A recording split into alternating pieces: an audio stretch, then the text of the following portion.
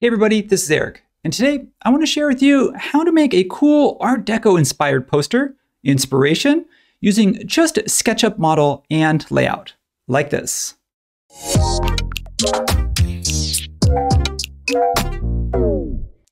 So I guess what makes up an Art Deco poster? What makes it unique? I think if you see here behind me, it's sort of the simplicity of the colors. It's the boldness of the shadows. The shadows are the same color.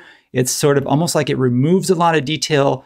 And then it brings in some other interesting features, Hollywood-inspired lights, and some really cool typography. So that's what we're going to do. We're going to touch on all those aspects right now. All right, I don't need those. This is our end product, our inspiration, and where we're going with it. But what we need to do is start, like most places, in SketchUp. So before we go to layout, we actually need a model to work with. This is something I found on 3D Warehouse. It is the Rex Theater in Athens. I've never been there, but it's a really beautiful Art Deco building, and it kind of has the look that I maybe want to go for. So first thing I've done is I've set an elevation or parallel projection. So we're looking straight on with no perspective. And the other thing I want to do is make sure to point out that what makes a good model is if you turn on hidden line style, you want to make sure that there's geometry. So you don't want one that has all photo textures. Like you see here, I've got some photo textures, but I actually have some geometry as well. So we're going to override those textures with color. And that's why you want to make sure that the model you're working with actually has geometry. So speaking of overriding colors, I've already done this step because I want to spend more time in layout and less time in SketchUp. So if I click on this view that I've saved, you can see what I've done here is I've just sort of knocked out all those colors. And I'll tell you really quick how I did this, which is opening up the styles panel. I have two styles, my default style, which is what you saw a second ago, and I have my sort of color poster overridden style. So there's two things you need to do, which is change the edge color. So you can see in this case, I've already changed the edge color to sort of a dark red color. And the second thing you need to do is change the background color. So I've also changed the background color to this sort of pink crayon color. You'll notice if I change it, if I wanted to invert this, I could go blue as the background color, and then I would want my edges also to be blue. And you can see what happens is that your shadows actually turn the color of your background color. So when I go back to that sort of reddish color, I think maybe that was a little bit too bright. You can sort of pull back on that sort of brightness just a little bit, and I'm going to update that. So the last thing, the third part of this process was the shadows. You'll notice here, because I adjusted the color of my background, if you look close, the shadows here, they can either be lighter. If they're lighter than your lines, you'll see your lines. And if they're darker than your lines, you'll see them too. They'll turn, your lines will almost invert. In this case, my goal was to try and find a darkness of the color that matches my edge style or my line style, so that what happens is that they end up disappearing completely. So what I want to do is zoom back out and sort of get that centered as much as best I can in my viewport. I'm going to update that because I made a change to it. And now it's ready. As soon as I save it, it's ready to go to layout. So I'm going to go File. I'm going to say send to, not template, send to layout. It's going to prompt me for a paper size. I'm going to pick A3 portrait because it's kind of a tall, narrow building. And I think that'll fit. I think that'll look pretty good. So the next thing I want to do is, now that I'm in layout, I'm going to start by turning some margins on. This will help me under the paper settings under document setup. I will turn my margins on, and I might beef them up to something a little bit bigger because I want some sort of white space, some breathing room. And if I can't see my margins, it's a little hard for me to see them. I kind of typically will make them a little bit darker color just so I can see those. So with my margins on and my SketchUp model nicely centered, with the SketchUp model selected, under the Style dropdown, I can override some style settings. In this case, I'm going to turn the background color off so that I have just this, just the model itself. And depending on the size, this is where I kind of want to think about the size too. If you say preserve size, preserve scale, then when I adjust the boundaries, you'll notice that it doesn't do anything. So I'm going to undo that. But if I turn preserve scale off and I want to make the SketchUp model a little bit bigger, like I want to go all the way to the edge of the frame, in this case, I can do that, turn preserve scale back on, and then from there I can shift this wherever I want. It depends on how much room that I need for my text and how much room I want for my ground plane. But we'll call that good for this. So under the Layers tab, I am going to delete the Every Page and rename this Model. The reason why is because I want to draw on top of my model. So my text and my graphics, I want to be on top, and my background color, I want to be below. So I'm going to move that down. So when I lock my SketchUp model, the cool thing about this is it's locked. So if I try deleting it, if I try drawing on top of it, nothing happens. So on my background layer, I will add a shape style. So don't need a stroke for this, just a color. And I don't know what color. I will adjust it once I see it with the, once I see it in here. But right now what I'm going to do is go ahead and see if my grid snap works. Sometimes grid snap doesn't snap exactly where I want it. So, you know, I kind of use it or don't use it depending on the situation. So in this case, what I want to do is maybe have something that's somewhat dark and blue. So nice dark blue background, and that's pretty cool. I'm going to do another rectangle, and this time I'm going to snap it here, and this is going to be the same. I kind of want to pick up the shadow color, and I don't know if I'm going to be able to get it exactly, but I'll try to see if that's the shadow color there.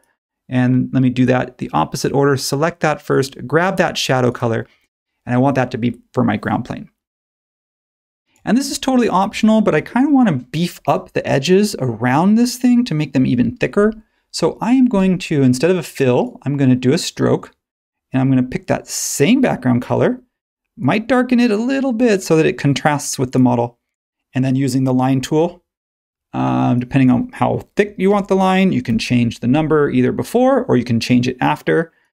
And this is what I love about drawing in Layout, is that I can just hold Shift and snap to my SketchUp model. And then I just basically trace it. And I'm not looking for perfection here because I would normally go maybe a little bit slower, but because I kind of want to just get through this, I'm going to kind of go a little bit quicker. Hopefully everything snaps in place the way that I need it to. And again, I'm not looking to get everything perfect.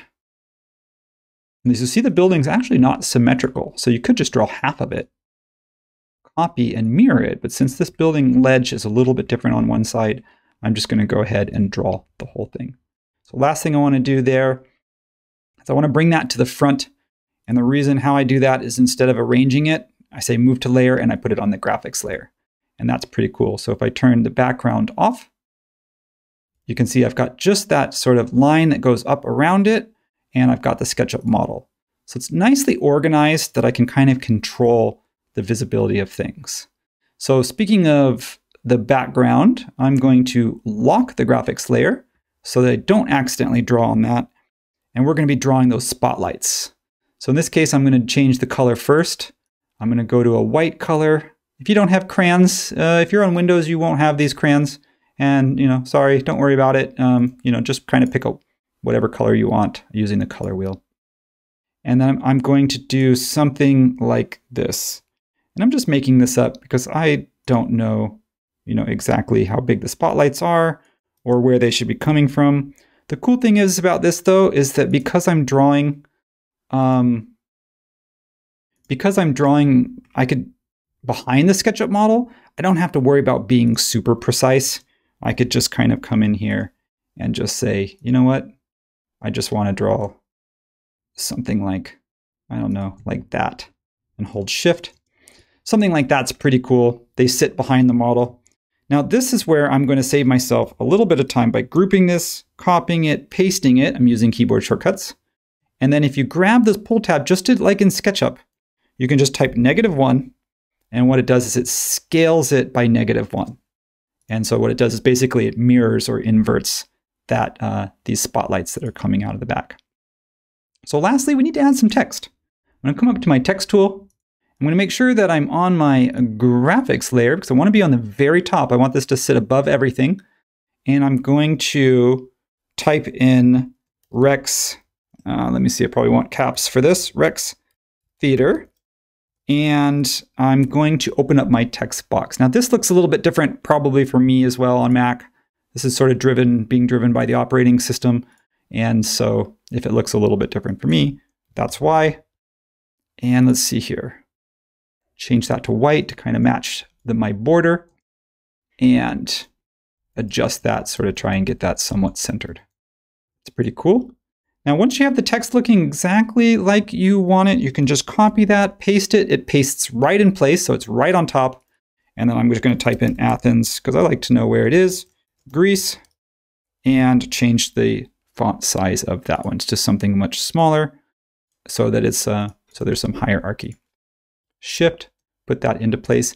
Now, at this point, our poster is done. Now, I may want to say, you know what, there's not enough contrast between the shadows. Like the shadows look too light. And, you know, if you're thinking that at home, you know, okay, cool. We're thinking the same thing.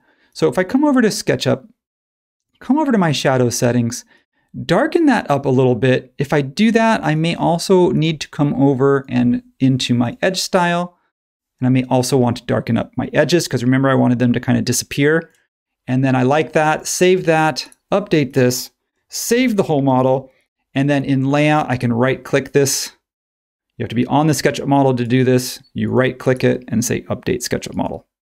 And everything gets a little bit darker. So I love being able to control, being able to have that sort of live link between SketchUp and layout. So if I wanted to make a change, if I needed to shift the building, if I needed to add something to the building or change the sign, I could do that really quickly and really easily. Now this last step's totally optional, but I'm gonna wrap up by throwing a paper texture onto there, just to kind of give it that vintage look. Now, if you do decide to do this at home, make sure that you're giving your paper texture a transparency.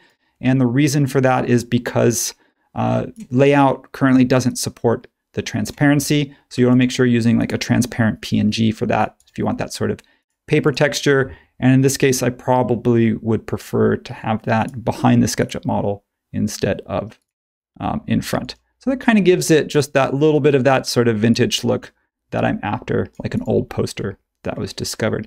I don't know if you like it. If you don't, maybe put it on its own layer so that way you can toggle it on and off and see the difference. You know, if you don't like it, hey, you know what? No harm, no foul. So thanks everybody for sticking with me and watching the process of going from a basic SketchUp model to what I think is a really cool, if I lean this way, there we go, a really cool poster in not a lot of time with not a lot of effort. So I'm going to say thanks for watching. As always, don't forget to like, share, comment, subscribe. Let us know what you think. I like making layout videos. Do we make enough layout videos? Is there something you want to see in layout? Let me know. I love layout. We'll make some more for you. Let us know in the comments below, and I will see you next time.